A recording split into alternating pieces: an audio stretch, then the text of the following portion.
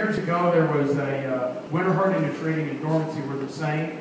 Today we have varieties, like I mentioned, like a 6 dormancy that actually has a 2 winter hardiness rating that could be planted in this area. So there are differences. You can't just look at dormancy. You have to also look at winter hardiness ratings. Here, for instance, here's a fall dormancy 4. Both of these are 4 varieties, or 4 dormancies. One of them has come through the winter a whole lot better than the other.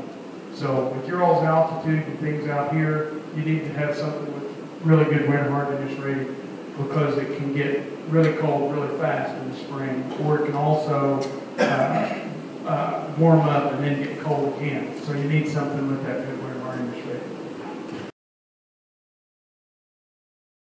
Coated seed versus raw seed. On the left, you've got coated alfalfa seed, and on the right, you've got raw. The coating, there's different things you can get in the coatings. You've got raw, these are the different terms. You've got raw seed versus pre-inoculated seed. That would be just the inoculant that would carry the rhizobia to get it to nodulate and produce its own nitrogen. Then you've got pre-inoculated with apron, and apron is a fungicide that helps with some of the seedling diseases that you can get in Vanomyces, Phytophthora, all those kind of things that can attack those young seedlings. And then you have coated seed, and coated seed is a clay-based coating or a polymer-based coating that has the apron, the pre-inoculation, as well as the coating all in it. And I kind of like the coated seed better because it's a little bit more forgiving, it's a little bit easier to plant, and you don't see as many stand emergence problems with the coating. See over here to the left, this is one of our varieties versus a public variety of vernal, and then versus a WL. And you can see these photos are taken, this is back in 2011, and how those yield. So, you need to be looking at yield results, finding out how they've been doing, see if they've been tested in your area. You've got a new variety versus vernal, so 1/2 ton a year. If you look at 1/2 ton a year over the life of the stand, it ends up being quite a little bit of income if you're looking over the life of the stand, what seed's going to cost you. Dig up a plant, you cut that plant open. If it's all white in the taproot, that's good, healthy tissue. If you start seeing stuff like this, you've got a root disease, and probably the stand's not going to last very long. That root disease can be from the soil, it can be damage to the crown, traffic, running tractors over it, grazing pressure, all those kinds of things can cause that to get started. There's a picture of the white healthy root. And then this is moderate to severe root disease. You take a plant like this one over here, it's not going to last very much longer. It's not going to make it through the winter, probably very good. It's definitely not going to produce very good. So, you need to be rotating that out if you start seeing stuff like that.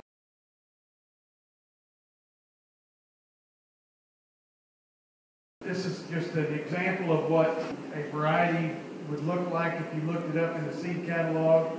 You've got, your bacterial wilt, verticillium wilt, Fusarium, Anthracnose, and Phytophthora, and all the different ones. Anything that is graded, when you look at these ratings, if you see a high resistance, 50% or greater amount of the seed in that bag is resistant to that particular disease. So if you get down here to, like on this particular variety, you got a Vanomyces, it's only resistant. Only 31 to 50% of those seeds in that bag are resistant to that disease. Down here you have a disease index score rating. This one is a 28 out of 30, or you can have, that's the old ratings. It used to go to 30, now to 35, 30 to 35. You can see the overall rating of a particular variety based on that disease index rating.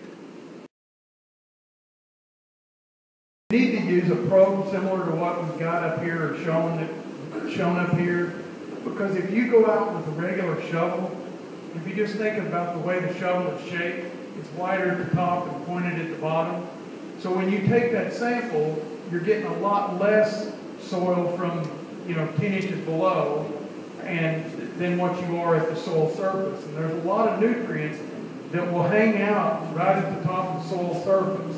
And they're not very prevalent down lower.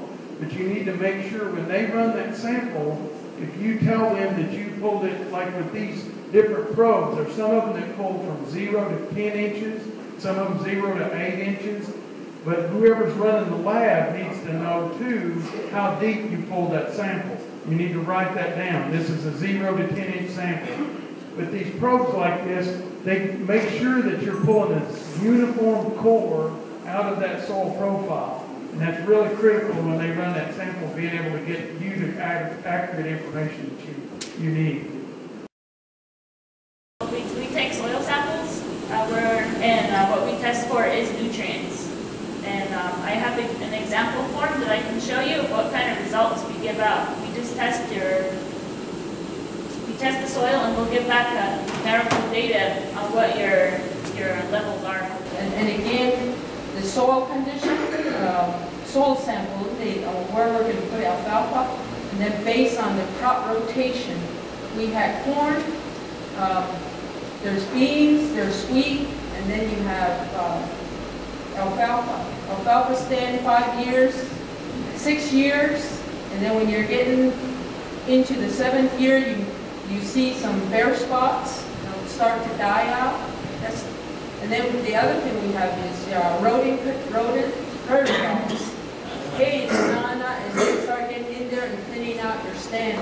Hey, so I don't we start getting it out of crop rotation.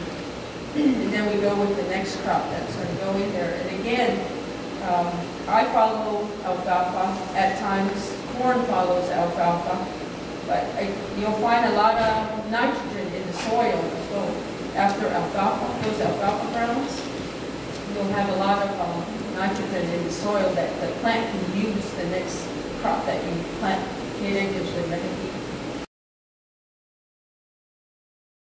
The autotoxicity is basically the plant's ability to keep a population from getting too thick around it. You know, if you think about like a tree, for instance, a tree, when its seeds drop on the ground, a lot of times there won't be any seedlings come up right next to that tree. And that's nature's way of protecting itself against too much competition and all of them dying. Alfalfa is very good at that. It doesn't allow that. So if you've got an old stand out there, you need to rotate it to another crop before you come back to alfalfa. So you give that soil time to let all of those old dead leaves and plants and roots and everything decay, and then you can go back in and plant. If say for instance, if you plant in the spring and then you need to replant or to go back in and thicken that stand up, maybe you didn't get a good enough stand, you can do that for up to 12 months. You can come back in and plant into that. But after that 12-month period, the autotoxicity is going to get too thick, and when those seedlings germinate, they're going to die. So you don't want to do it. If you want forage, better see the bakery area. There's a thing called sorghum. It's another forage. It conditions the soil too.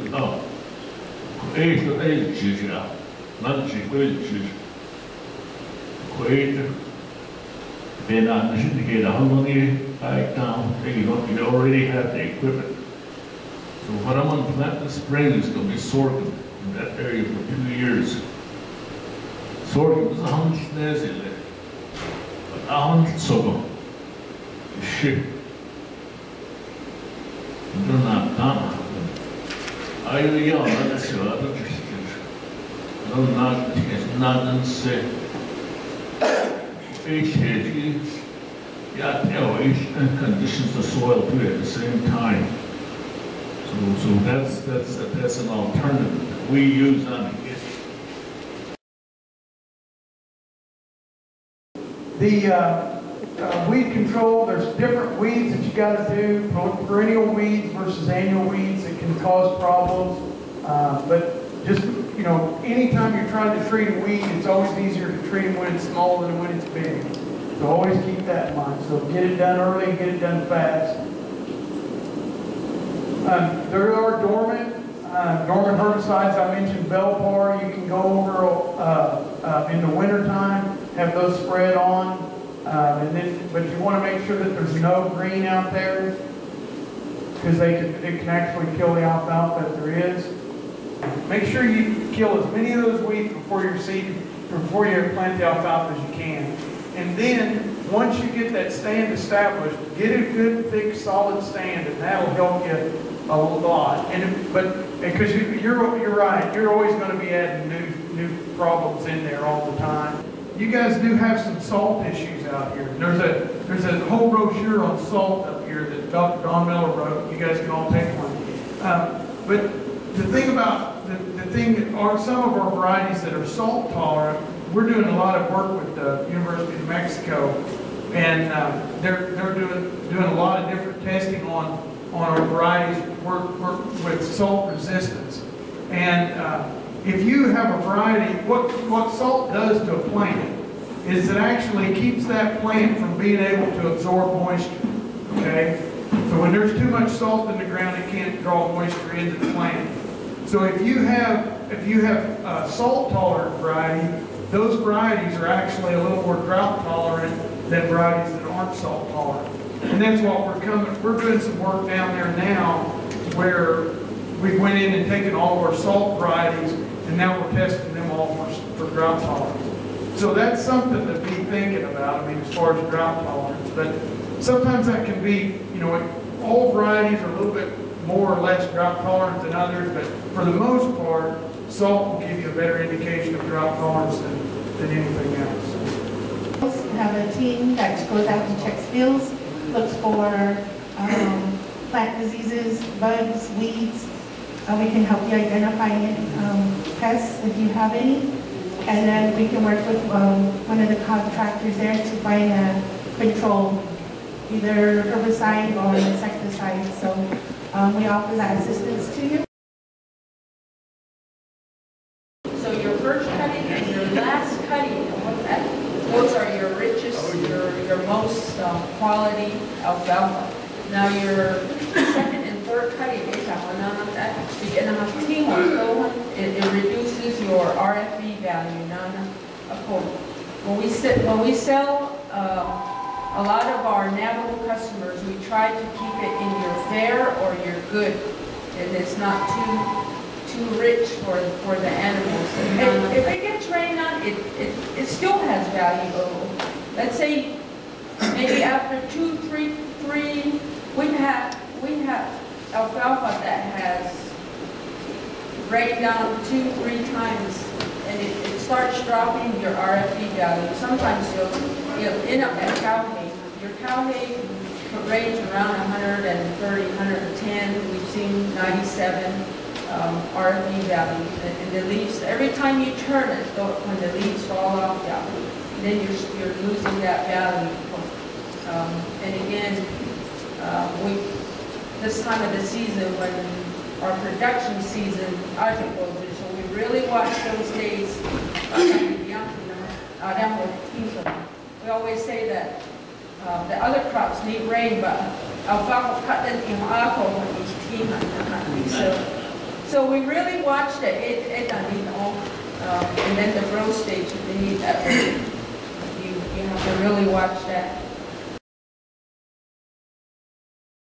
So we're involved with the USDA programs. The office is out in Aztec.